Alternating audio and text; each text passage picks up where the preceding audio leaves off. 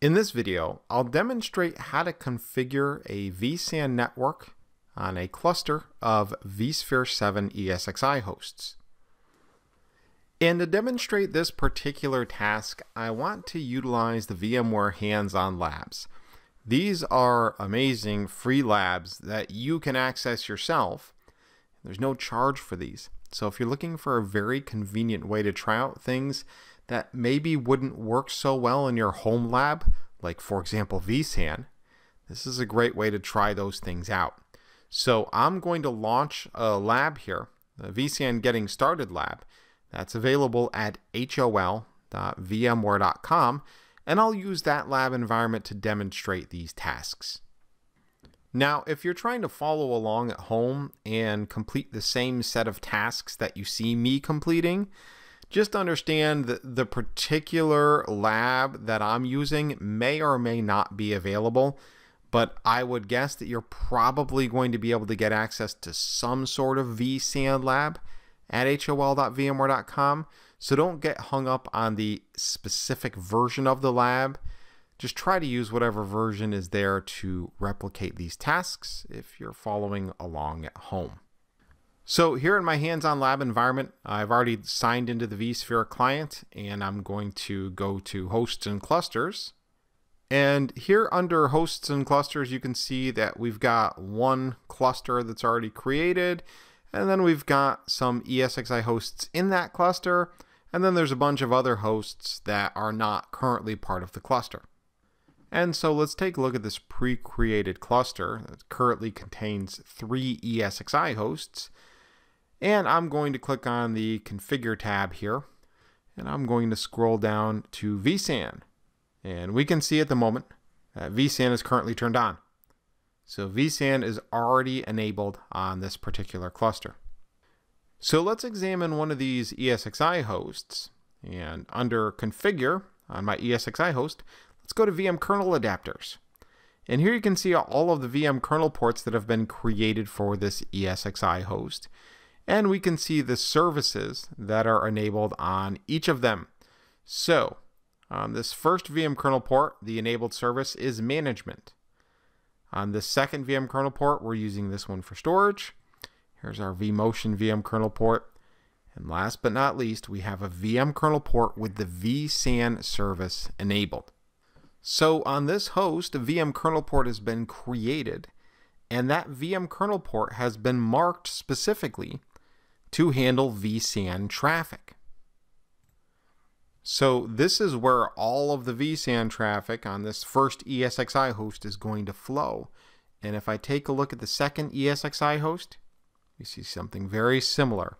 And if I take a look at the third ESXi host in my cluster, again, all 3 of them have VM kernel port 3, and all 3 of them have vSAN enabled on that third VM kernel port.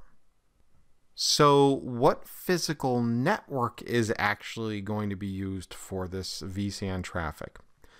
Well, if I click on my virtual switches, I can see here which VM kernel port is connected to which virtual switch. And so down here at the bottom, I've got a port group, and the port group is called vSAN region A01, and there's that third VM kernel port. And I can see here based on these little yellow lines, yep, we've got uplink 1 and uplink 2. These are the 2 physical adapters on this particular ESXi host that are going to carry all of this vSAN traffic. So this hands-on lab has already really built most of the prerequisites here for this vSAN network. Now, if that was not the case, I could go to this VM kernel adapters area, and for ESXi01, I could click on Add Networking. I could create a new VM kernel port, and I could pick which network that VM kernel port was going to connect to. So here I'll pick my distributed port group for vSAN traffic, and I'll create a VM kernel port connected to that port group. And then I could give it a name. I could set the IP address for it, of course, and I could tag vSAN traffic as an enabled service on this VM kernel port. So that's how I could go through the process of manually building that vSAN VM kernel port if it didn't already exist on this ESXi host. So from a troubleshooting perspective or just a general verification perspective, you want to make sure that all of the hosts in the vSAN cluster are configured with VM kernel ports that can communicate with one another. If I have a virtual machine, for example, it could be running on ESXi 01, but it could have a virtual disk present on ESXi 02. The vSAN VM kernel port is going to be used to allow that virtual machine to communicate with those storage objects on other ESXi hosts. So it's critical that these vSAN VM kernel ports are configured consistently and that they can communicate with one another. Okay, so let's return our focus to this virtual switch diagram. And remember, like I mentioned before, here's my vSAN VM kernel port, and I can trace back the physical adapters that it's actually utilizing right here in this diagram. And those two physical adapters have been associated and assigned as uplinks to this particular vSphere distributed switch. So if we go over to the networking view and we expand this, here we can find the vSphere distributed switch, and here we can find the distributed port group that those VM kernel ports exist on. So on this port group, I'm just going to click on the Configure tab, and I'm going to go over to the policies associated with this particular port group. And this port group has been configured with a NIC teaming method, route based on originating virtual port. And it's configured to utilize uplink 1, 2, 3, and 4. Now, my physical ESXi host itself only has 2 physical adapters, so it's only going to use the first 2 uplinks, but it could potentially use a maximum of 4. So an important thing to understand here is we've configured this port group for route based on originating virtual port. So let's go back to our ESXi host here.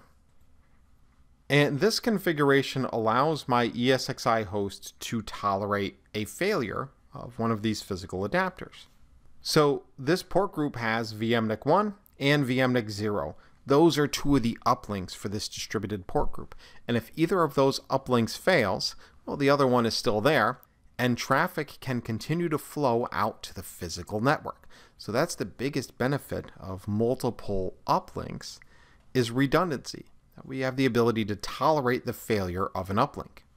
Now, is originating virtual port the ideal NIC teaming method for my vSAN network?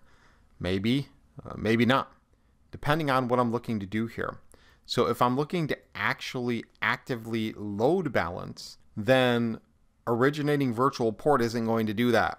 All of the vSAN traffic is going to flow over one of those ports, and the other one is just going to be a passive, basically acting as a backup. So I may want to consider one of these other NIC teaming algorithms if I'm trying to support actually load balancing that traffic for vSAN across multiple physical adapters. And what we're seeing here is a document in the vSAN planning and deployment guide. So this is the vSphere 7 documentation. This is the vSAN planning and deployment guide. If you want to know the merits of those different NIC teaming policies, I suggest you come here and take a look at the documentation.